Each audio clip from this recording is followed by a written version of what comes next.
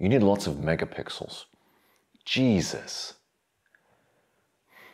All right, this is an idea that's been created by someone who doesn't know what photography is and how it works, okay?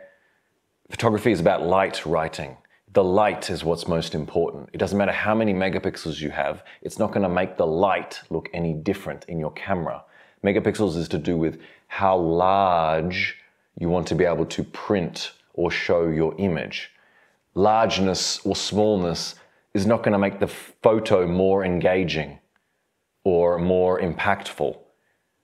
Your use of composition and lighting when taking the photo is what makes the image have its message and have its power. Megapixels is just the little tinkly sand on the beach. Maybe some people can have a big beach, some people can have a small beach. Doesn't matter the size of the beach. If there's no light, you can't see the beach. So megapixels are not important. And every camera these days has enough megapixels. Don't worry about it. Having 50 megapixels in your camera is a waste of computer hard drive space.